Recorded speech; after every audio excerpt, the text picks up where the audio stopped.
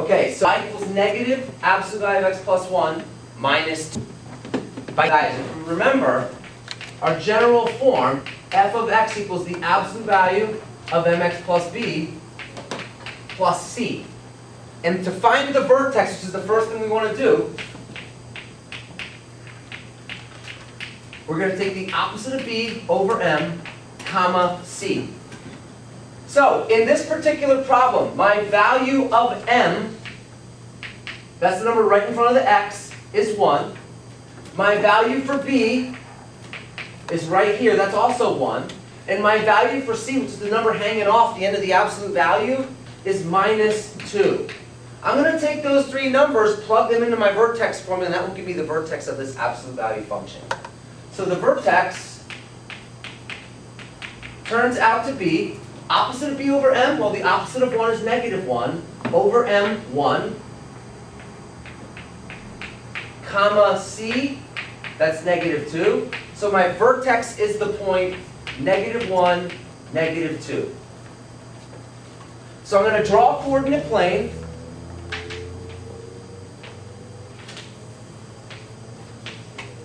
And I'm going to start by plotting my vertex. Negative 1,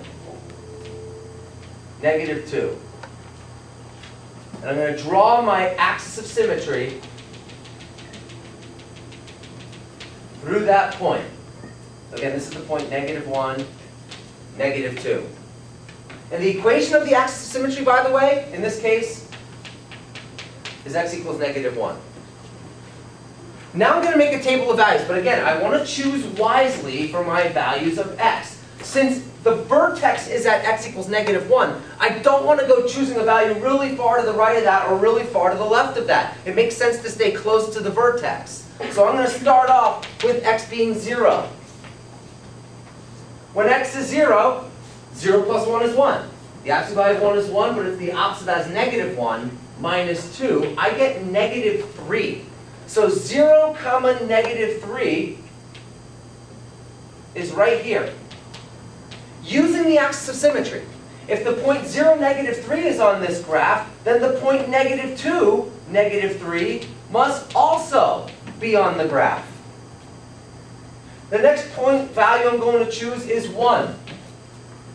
When I plug 1 into the function, I get 1 plus 1 is 2. Absolute value of 2 is 2. The opposite of that is negative 2. Minus 2 is negative 4. So I get 1, negative 4. So I plot that point. 1, negative 4 is right here.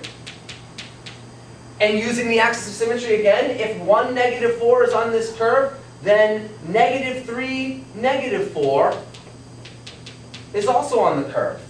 Once I have my vertex, 2 points to the left and 2 points to the right, I can now draw my graph.